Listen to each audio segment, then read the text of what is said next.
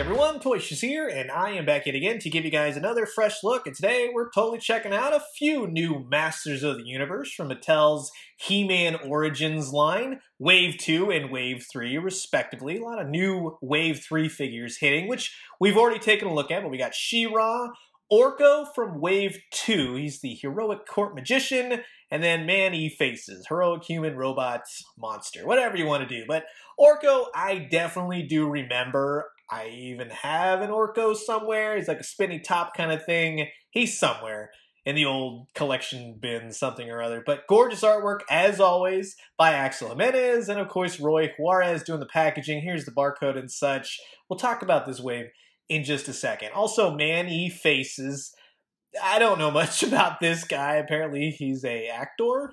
So he kind of reminds me of Clayface from the new Harley Quinn kind of thing. That's just off the top of my head of what I could relate him to from what I've seen recently. But I like that you can turn his head. That's very old school 80s Ghostbusters He-Man. That's very cool. Here's the barcode as well. And then She-Ra, who is actually showing up for Wave 3 at Target stores now. She is the Princess of Power, He-Man's sister, new for 2021. You can find her on store shelves now, along with the rest of the wave. I have not seen them personally, so this came from Target.com. Love the artwork on this, and I really like seeing this Hordak guy. I know he's coming later on in another wave 4 or something 5, something like that. But this is very cool to see. I still got to get Roboto, who cares what his name is, Merman and Zodak. Now, as I've said before, with He-Man figures, I'm here just for fun. I'm not the huge He-Man fan that you're expecting. I'm the one that goes, what am I looking at? Look at the colors. This is fun. Sit back, relax, grab yourself a nice hot cup of coffee. This is a look at the brand new She-Ra, Man-E-Faces, and Orko from Mattel's He-Man Origins. And of course, here they all are out of the packaging on my little spinny rotation thing. Give you a little look at each of the figures really nicely. But these are fun. These are exactly what you're supposed to get in a nice, colorful, fun toy, especially for kids. Now, I understand this is more for the adult collector, we'll just say, but this is something that kids can really get into and gravitate towards. At $15 a pop, it's borderline expensive, but they're pretty sturdy toys, and I think that giving them to kids would be okay. I don't think they're really going to break them unless they're throwing them around outside, much like we used to do, right? But those toys, for the most part, still held up. There's just no rubber bands in the joints anymore. Thank God, but it's funny to see She-Ra, right?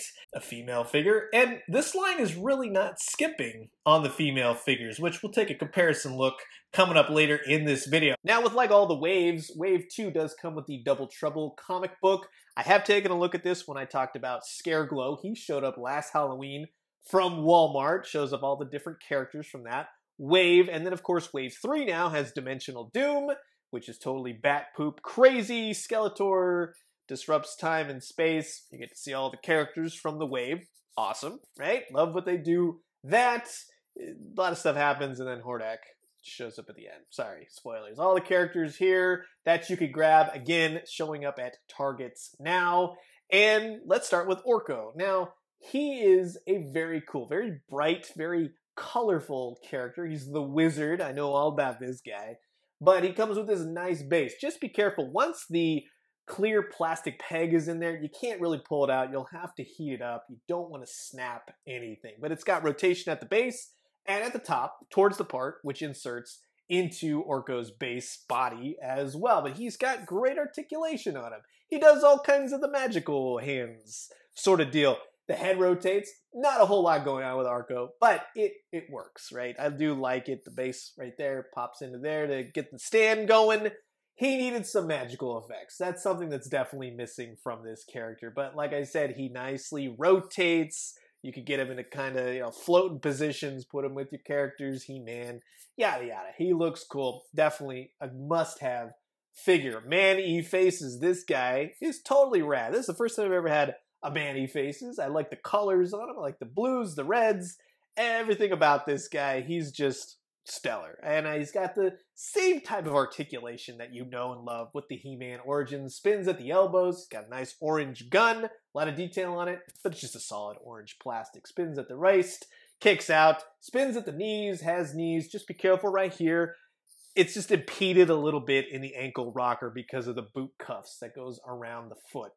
Other than that, he does have some paint imperfections. It's probably just mine. It will vary at some point. But the real magic is spinning the head to reveal all the different creatures that he is. He's a robot. He's a green monster. You can go back to like humanoid man. And you can rotate it either which way, which is good. A lot of times the toys, I always remember back in the 80s, it only spun one way and then you get the and then it was broken like 2 seconds later. So kids, have at it. You can spin it any which way that you want. Really dig Manny faces. And then finally, She-Ra, which is a really cool character. Now, a lot of times you look at this and be like, wow, that's a girl's action figure right there. So what? Who cares? It's 2021 at this point.